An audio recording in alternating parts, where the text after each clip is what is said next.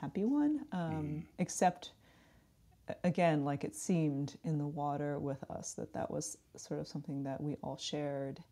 And, So, so I have a sort of like nostalgia, a sort of sentimentality for that. well, it seems like it brings you back. Like now, even you continue to swim, and it's this way to connect to a happier place, or a place that brings feelings of warmth, maybe, or feelings that things were good. I imagine, like, Yeah, although I would say to be honest, my life has been filled with so many other moments of, like water-related happiness that like that's the beginning of it, but that's not all of it, and that's certainly not the thing that's present in my mind on a daily basis. But when I do, my father lives in southern China yeah, he moved now, and my back, mom's correct?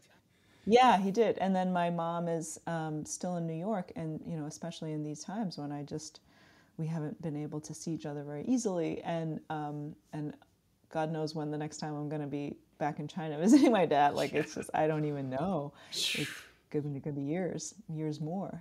But I think of some of the trips we made, and one particular trip when I went, I had an assignment to go to Hainan Island, which is the Chinese Hawaii, right? I've And then I want to go there so bad. Like I went surfing there. It's so the weird. waves look sick, like sick little They're point really breaks. nice.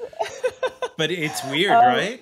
They're so Like, weird. And my father came to meet me there because I was like, "You always wanted to go there." He would tell me about it when I was good. He's like, "Oh, there's one place that's like the only like tropical or subtropical place in China." And I was like, "Guess what? I have to go for work. Do you want to come?" And so we met there. And it was so strange because it was in the beginning of this boom there where there were a lot of resorts that were being built. Now it's like crazy. I mean, yeah. it's like unreal.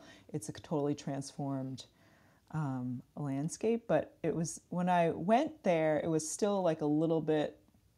It was still developing, and so there were some gritty bits and construction everywhere. But it was beautiful. I mean, the beach, and then and it was like the beginning of a culture of beach Beach. going for the Chinese that was not normal for them. Yeah. Everyone in China, mostly people avoid the sun. It's like having very pale skin is very, Sought you know, after.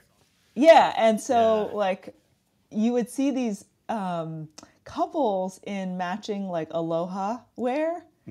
And so they'd be like splashing around and at the water. They didn't quite understand like how to get into the water or how to like be at the beach because they were totally covered up. And they would have these like, aloha shirts, aloha shorts, everything just patterns matching, bucket hats, sunscreen up the wazoo. And it was like, we're on vacation. It was like a new kind of vacationing. But talk about adventure travel. That was like it That's was really interesting to witness that for sure. I'm curious how surf culture will develop over there, to be honest. Like I'm curious how the individualism that surfing tends to bring will work in a country that tends to be more collective in how they do things. It's Right, right. I'm curious like how It's that'll be interesting. looked upon. It was still like when I went surfing there, I mean, there was this expat who had kind of like set up shop there, and he Australian. would. No, I think he was not Australian. I think he was from California. I'm trying to Ah, remember now, but he his was like the only place where you could rent boards, and but it was like very new. And funnily enough, I see a lot of in the pandemic, I've seen a lot of local Chinese here in California, in the Bay Area. They seem to be, well, they speak Mandarin, and they seem to be like China Chinese, mm-hmm. and are starting, has starting to like Surf. surf and like trying to surf with like, foam boards.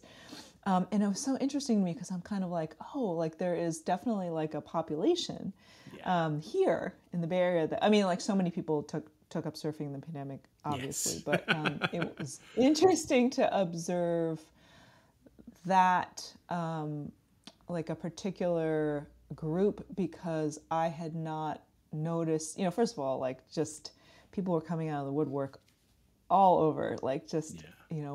Wanting to learn how to surf. And so I've been watching, certain people with interest, like, oh, like, well, I wonder what their story is. Like if they're like grad students or if they're like people who, yeah, I don't know. I love to kind of like watch and kind of absorb like how the break is changing. Well, it's interesting with like there's this guy Nick Zanella, I think it is. He's a anthropologist, cultural anthropologist, and he's been studying and touring China and exploring surf spots. But he found evidence that surfing had actually formed in China, almost like 1,000 years ago. And Interesting. there's like history of surfing and people riding waves. I mean, it doesn't look like maybe Hawaiian, but there is a history at surfing had at some point, people riding waves on some sort of plank or something. I don't know if they were standing, but it's Do you know there. where it was? I don't know. I have to do more research. Like I'm really curious about it. And there's this guy, his Instagram, he's touring China and he's like, yep, another empty point break with me and a few friends. And I'm like, fuck, I need to go to China and surf. Oh, I can't say anything negative about there now. It's the new frontier, right? Yeah. Oh my gosh, I have to check out this guy's Instagram. That's I'll send it to you, but it's super interesting.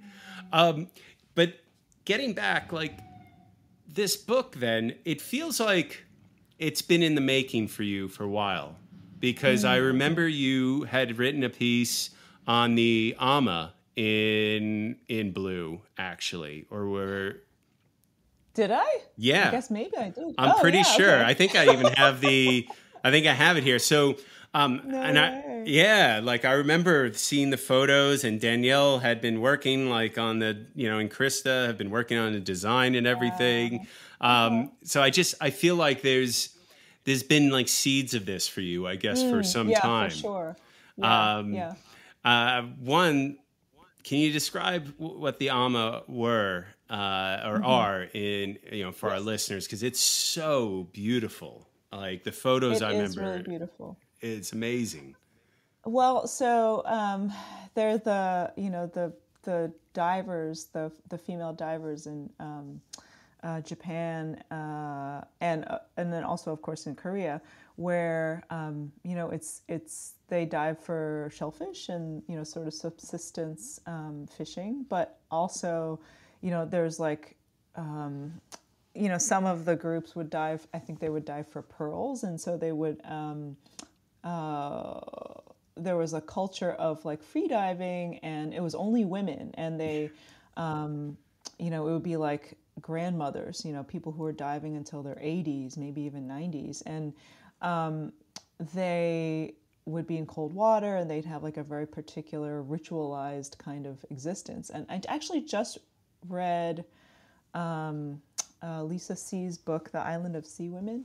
It's wonderful. It's about the culture of like the diving women, but that book takes place in Korea, and it's a wonderful book. I mean, it's so like meticulously researched, and it's like I had to include that, of course, in the book, because it was.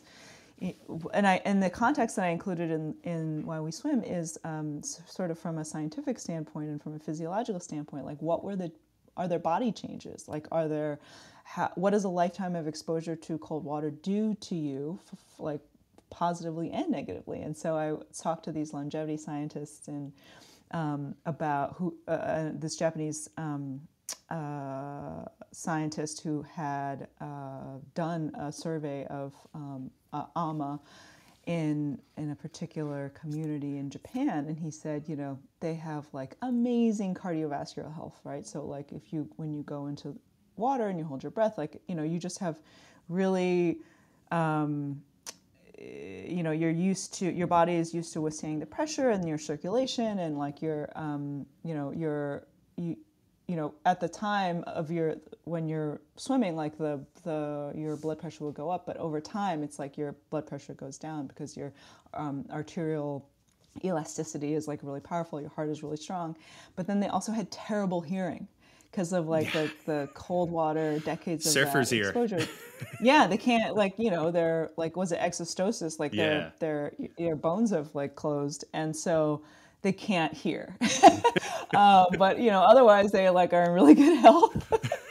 Wasn't it like they had enlarged spleens or gallbladder? Like, So that also? was a different It was population different. of people in Southeast Asia. So these are like the like sea nomads in Southeast Asia, the Bajau and the Moken. So they would live on rafts or houseboats, and so they grew.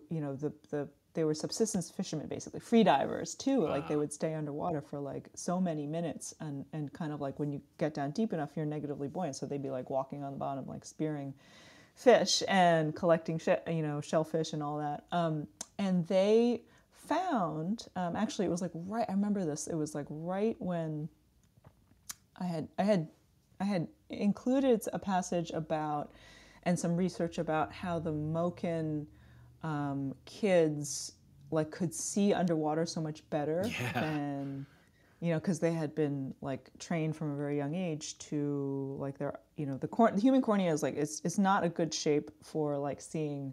You see very blurry underwater because of the way light is refracted, and then but with like a bunch of training, kids the Moken kids would grow up like doing this habitually, so they had really good underwater vision. And so what they wanted to know was like, is this something that can be acquired like through some practice? And so they had non-Moken kids. I think they had like some European kids who were like vacationing in the area, and so they did like maybe 12 sessions of like contrast training in a pool, and then they also could see really, really well. So it was like that was something that you could actually train yourselves to do. But the whole spleen thing, that's a whole other thing where like with the Bajau people, it's unreal. Like the stuff, you can hear I'm like so excited talking about it because it's like so Me cool. too. Because when I was listening to this, bodies.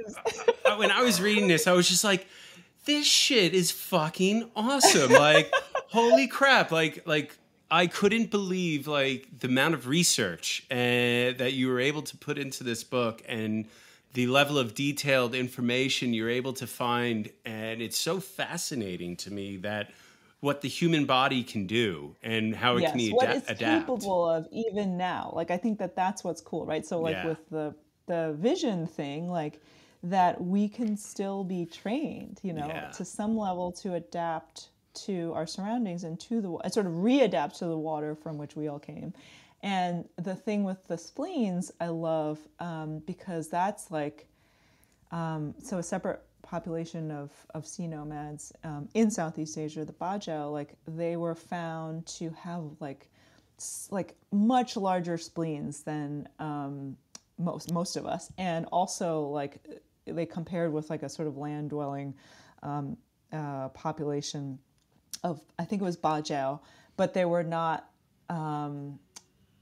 It was like they also had like large spleens. So it was like, even though they had never, done the free diving or whatever, like they were just genetically selected to like have larger spleens, which then means that when you're diving, it's like having like an extra tank of air, like a scoop, crazy. Like so you just have like so much more, red blood cells circulating around in your system. So that was so cool. Like, it's like, oh, even if you've never touched the water as a Bajau, these natural people divers have evolved over time, to be better at diving because that was like something that helped them to survive this place. I just find it fascinating how the body can adapt. And, it's interesting, like I finished reading your book, and then I'm a jury member in the London Surf Film Festival, and one of the movies I just watched was called Big vs. Small, and it's about this woman, Joana Andrade, who's the first Portuguese female to surf Nazaré. and the